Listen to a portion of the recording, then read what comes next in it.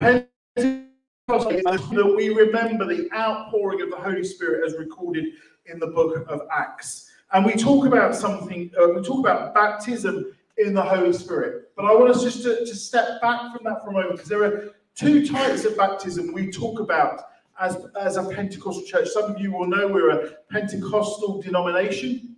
We're part of Elam, and we believe in water baptism, which is believer's baptism. You may have heard of it called that before. And that is where, when you accept Jesus as your Lord and Saviour, we encourage you to be baptized by full immersion as a public declaration of your faith. And I know in the last week or so I've spoken to at least one person here who I've been encouraging to think about getting baptized. And if you haven't been baptized and are a believer in Jesus, then can I encourage you to come and see me, because we'd love to plan in a baptismal service in the future. And we baptize, I say, by full immersion. We don't just sprinkle you with water, we push you down. And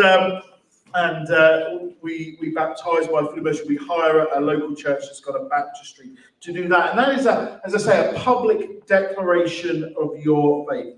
It signifies you dying to your sinful life and being raised to life again with Jesus.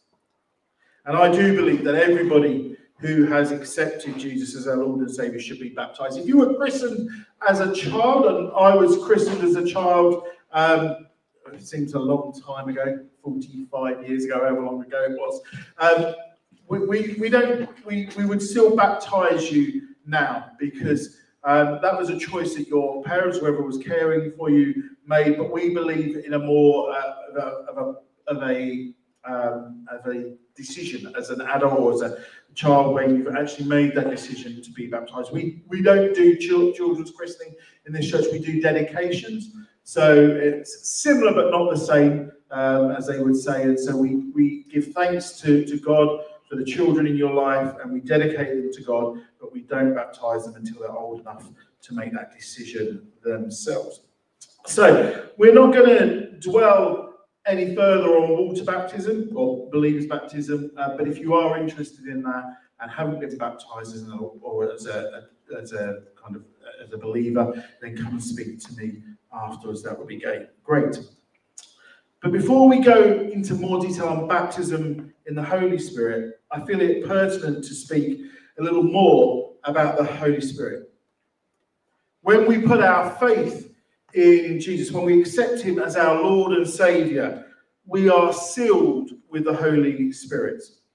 Ephesians 1 verses 13 to 14, the verses all come up. I'm just thinking, well, they're going to come up on the screen, but they are going to come up on the screen and on the laptop as well. And it says the following: "And you also were included in Christ when you heard the message of truth, the gospel of your salvation. When you believed, you were marked in him with a seal, the promised Holy Spirit, who is a deposit guaranteeing our inheritance until the redemption of those who are God's possession, to the praise of his glory." Now, I want us just to stop and pause on these verses, because they're really, really important.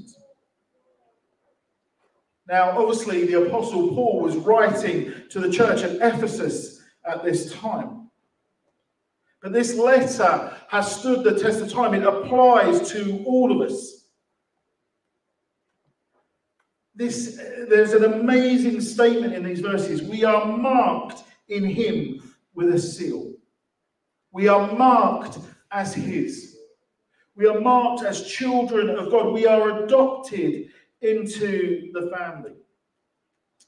When a child is adopted into the family in the 21st century, there is an adoption certificate, a piece of paper showing that they are now part of that family. Now, when we become Christians, we don't get a adoption certificate. We don't get a piece of paper saying we are part of the family. Rather, we are sealed, marked with the Holy Spirit. So when you become a follower of Jesus, you are sealed with the Holy Spirit. You receive that seal.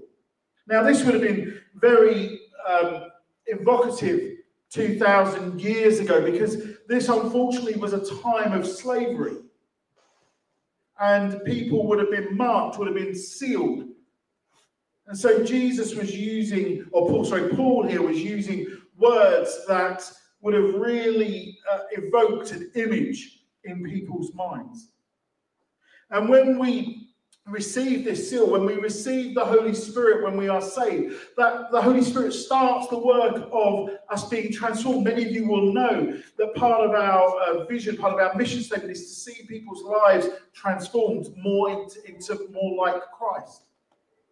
And so we receive the seal of the Holy Spirit in our lives, and he starts the process of if we're going to use a Christianese kind of word, a sanctification, of us becoming more like Christ, of our lives being transformed, being changed.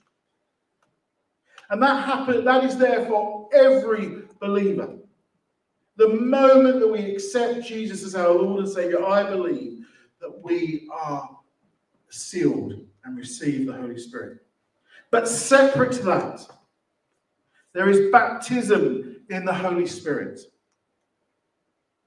How do we know this? Because this can be contentious. There are some denominations that don't hold to this, that believe something different to us, that they believe that you are baptized in the Holy Spirit as soon as you accept Jesus as your Lord and Savior. My father-in-law and me were just discussing this week. He's a retired Baptist minister. But we believe that there is a separate baptism in the Holy Spirit. Now, the time between you receiving being saved and the baptism in the Holy Spirit, that's up for grabs, so to speak. It could be almost, the same day, or it could be 10 years down the line. I'm just pausing because I feel sorry for Charlotte, because none of what I've just said is in my notes. So she's having to go as we go.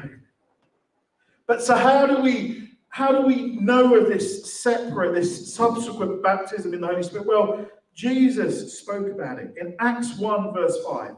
For John baptized with water, but in a few days you will be baptized with the Holy Spirit. Now, there is no doubt in my mind, Jesus was talking to the apostles. They were saved. They were Christians. They were followers of Jesus. So he is saying to them, you are going to be baptized in a few days with the Holy Spirit. Later on in that chapter, Acts 1 verse 8 says, but you will receive power when the Holy Spirit comes on you, and you will be my witnesses in Jerusalem and in all Judea and Samaria and to the ends of the earth. So Jesus promises this baptism with the Holy Spirit. And we go to these powerful verses, I think that Nigel touched on earlier, in Acts 2, verse 1 to 4.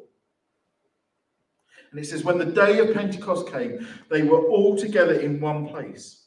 Suddenly, a sound like the blowing of a violent wind came from heaven and filled the whole house where they were sitting. They saw what seemed to be tongues of fire that separated and came to rest on each of them. All of them were filled with the Holy Spirit and began to speak in other tongues as the Spirit enabled them. It was a powerful time. Jesus had ascended to heaven. The disciples were scared, I think, at that point. They were still being hunted by the Jewish religious leaders. They were being threatened. There were all kinds of threats against them. But they stayed where they were told to stay, and they received the baptism in the Holy Spirit, with the Holy Spirit. And we see that they saw things like tongues of fire. Now, I've never seen that happen. I've never seen tongues of fire resting on people's heads. But I know that we can be baptized in the Holy Spirit. You see in Acts 8, verses 15 to 17. The apostles had gone out and were speaking to people. When they arrived, they prayed for the new believers there that they may receive the Holy Spirit, because the Holy Spirit had not yet come on any of them. They had simply been baptized in the name of the Lord Jesus. Then Peter and John placed their hands on them, and they received the Holy Spirit.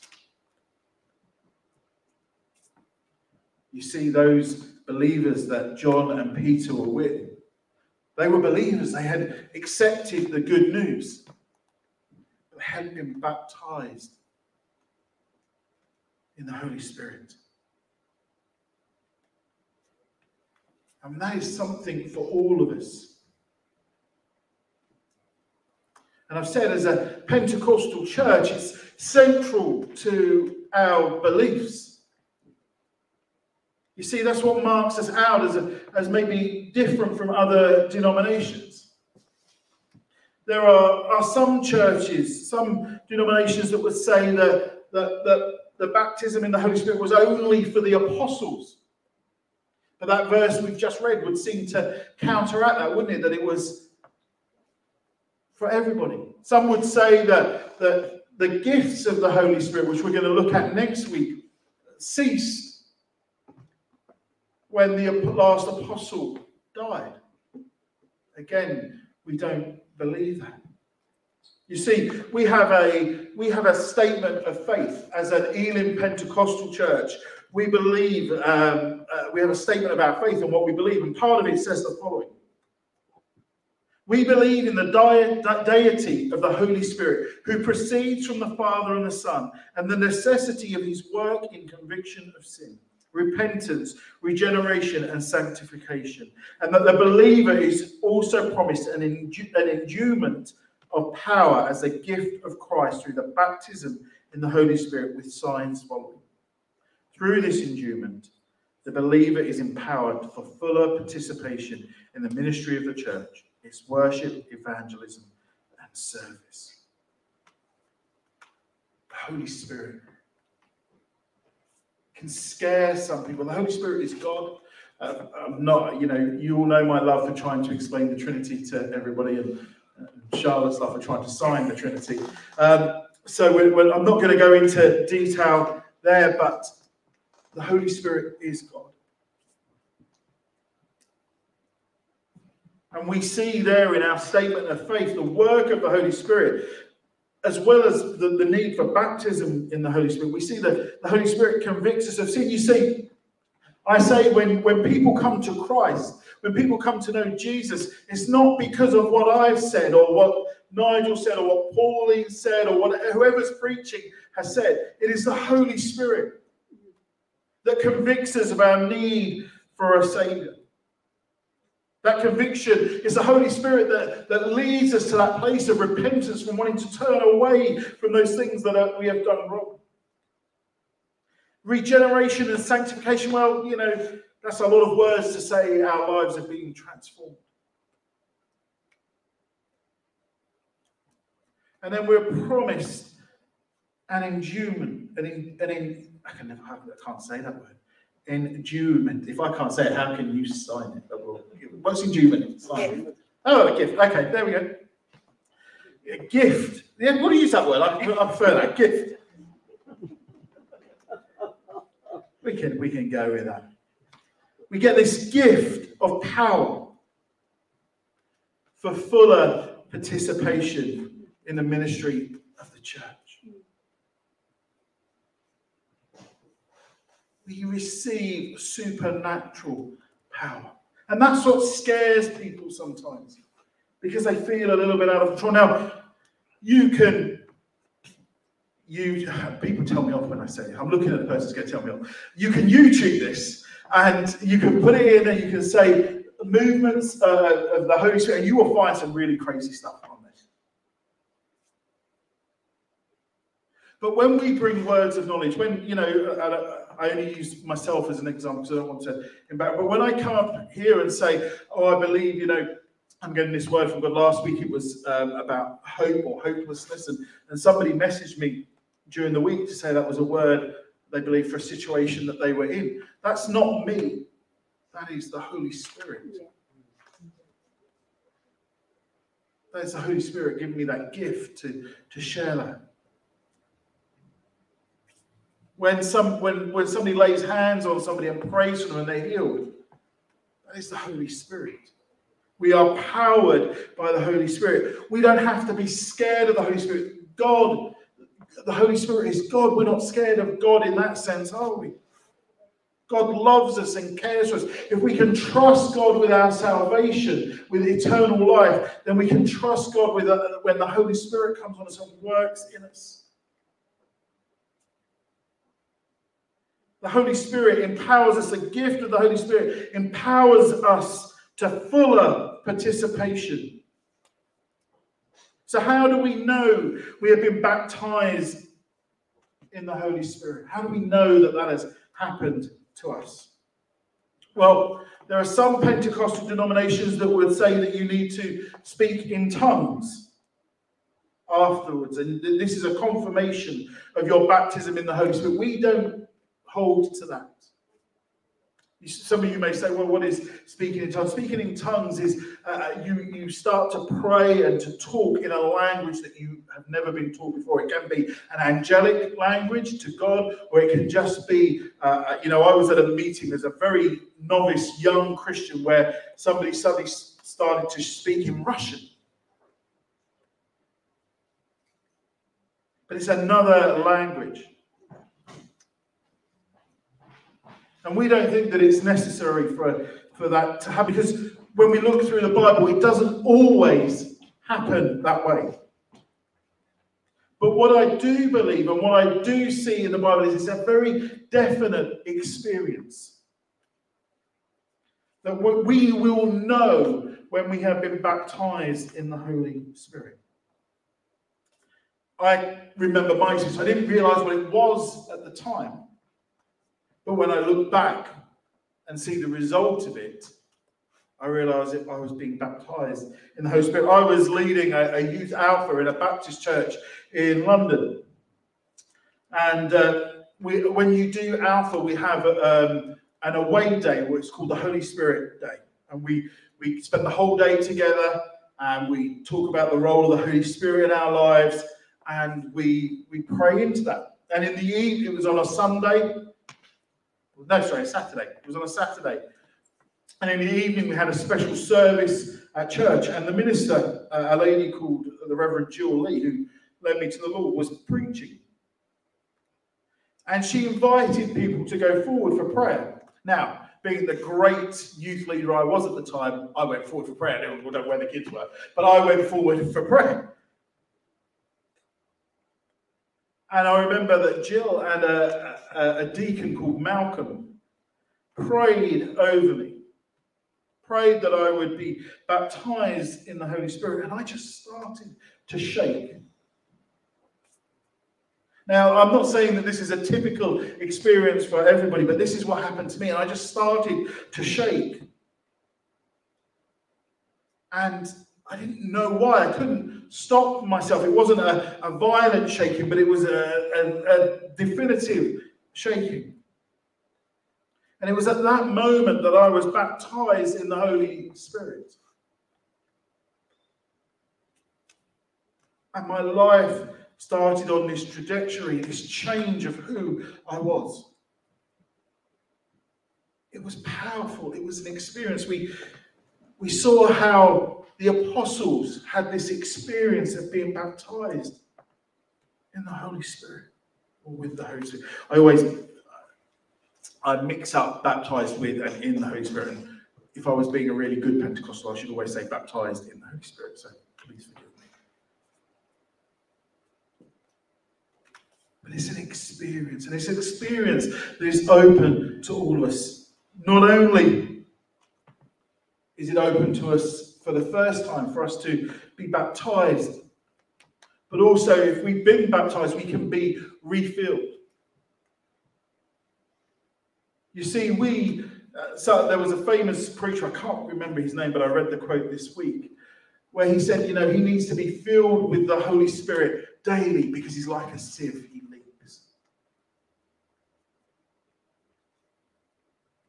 And we need to be continually filled with the Holy Spirit. We need to be continually restored. If we want to have supernatural power to work in the world, for fuller participation in the ministry of the church, then we need to be ready to be baptized in the Spirit, to be refilled. And this morning I want us to spend some time, and I can't see the time, so I'm going to have to move a little bit closer. 11:35. 11:35, good, very good. I didn't want to particularly preach too long today because this is a precious time. The Holy Spirit is a gift from God to each one of us. And I want us to spend a few moments pondering, asking ourselves, do we know if we've been baptized in the Holy Spirit? If we have, do we need to be refilled? And I also want to reassure you that if you haven't, and if you ask today and you don't receive, it doesn't make you any less of a Christian.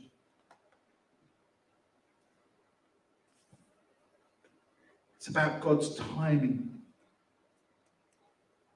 And so I don't want anybody, if you feel in a moment when I make that appeal that if you want to be refilled or baptized in the Holy Spirit and you ask and you don't feel anything, I don't want you to go away from here feeling any less. Because that would be wrong and not right. God loves you and cares for you. Wants a relationship with you. If you don't receive the baptism in the Holy Spirit today, then keep asking. It doesn't have to be received at church. It can be received anyway. But I think I know that you will know when you've received it. So how do we get baptized in the Holy Spirit? We ask God and we need to trust God. I think it's always good for us to take moments before we ask, just to, as we've already done today, before we've took communion, just to ask God to examine us. And that's part of the Holy Spirit's role, isn't it? We saw that the Holy Spirit convicts us of sin. And, there isn't a day, sadly, that goes past where we don't make a mistake, where we don't sin. And it's good to ask the Holy Spirit to examine us and to bring anything to mind that we need to repent of.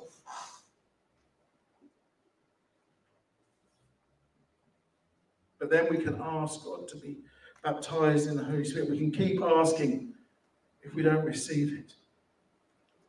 Keep asking for this gift, and at the right time you will receive it. For those of us who have been baptized in the Holy Spirit, we can be refilled with the Holy Spirit. We need refilling. I don't know about you, but I have times in my journey where I feel further away from God, where I feel distant, where I feel almost a little bit spiritually depressed. And that's usually, I can put it down to two things that I haven't done. I think it's two, maybe three. I haven't read my Bible. I haven't worshipped, as in worshipped song, and I haven't prayed enough. One or two or three of those things are out of kilter in my life at those times, and I'm not feeling God's presence. But when I worship, when I read my Bible, when I pray, there's something about the Holy Spirit that just refreshes me. I believe in being real as a pastor. That happens to every one of us. As we grow in our faith, we get to spot, we get to know what we need to do to rectify that problem. You can sometimes walk past my house at 6 o'clock in the morning. You'll hear me belting out the song we're about to finish with. Set a fire down in my soul. People think I'm a pyromaniac or something, but sometimes we just need to draw closer to God. Sometimes we need a refilling of the Holy Spirit. Many of you will go out ministering to people, and we use that word, but you'll go out being like Christ to people at work. You'll visit people from the church, and you'll be giving out and giving out and giving out, and you need